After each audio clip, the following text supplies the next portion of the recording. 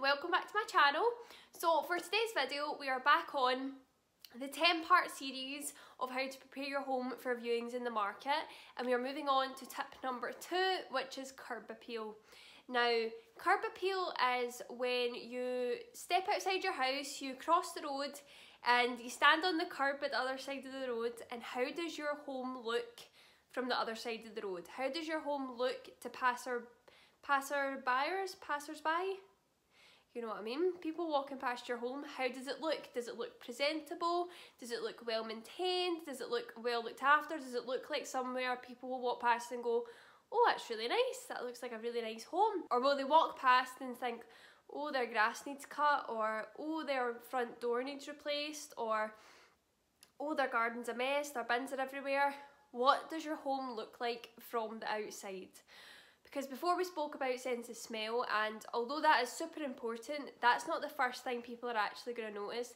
The first thing is they're going to notice how it looks from the outside.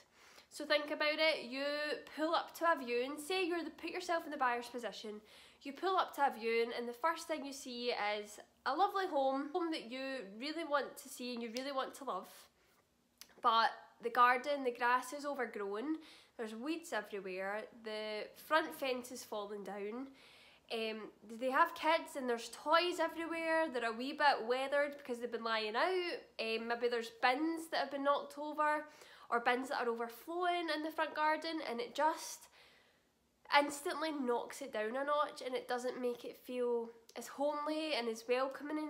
Oh, that word again. Welcoming. Oh, you know. So make sure that you, the seller, go outside, cut your grass, keep it well maintained. If you have to get down on your knees and pull up the weeds, if you can, do so. I know it's not the most glamorous job, but it's something that will really help sell your home quicker. If you've got kids, make sure all their toys are put away before potential buyers come and view, and not only before they come and view the house, you know, their official viewing time. Buyers sometimes, and quite a lot of the time actually, will drive down the street to see what it's like at night, to see what it's like during the day. They'll maybe take a walk around the area.